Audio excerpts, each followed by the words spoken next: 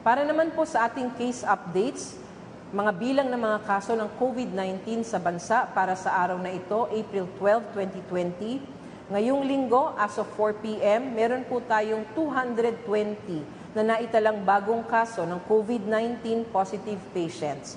Ang total po ng COVID positive cases natin sa bansa ay 4,648. Nakapagtala rin po tayo ng 40 karagdagang pasyente na nakarecover mula sa virus. Meron na po tayong total of 197 recoveries as of today. Ang mga naitalang nakarecover ay ang mga pasyenteng nakakonfine lamang po sa ospital.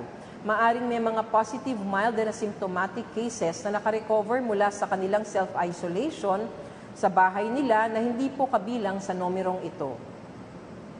Subalit, 50 naman po ang naitalang pumanaw sa COVID-19. Ang total number of COVID-related deaths in the country is 297. Kami po ay taus-pusong nakikiramay sa mga pamilya at kaibigan ng naulila ng ating mga kababayang pumanaw dahil sa virus po na ito. Patuloy po ang pagpapaalala ng kagawaran na ang ating laban kontra COVID-19 ay nagsisimula sa ating mga tahanan.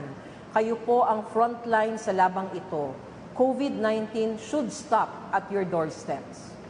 Kung ang bawat isa ay gagawin ang kanilang parte, halimbawa, ang striktong pagsunod sa enhanced community quarantine, palagi ang paghuhugas ng kamay, pagsunod sa proper cough etiquette, at pagpapalakas ng resistensya, mawawakasan po natin ang mga pagkakahawahan ng COVID-19.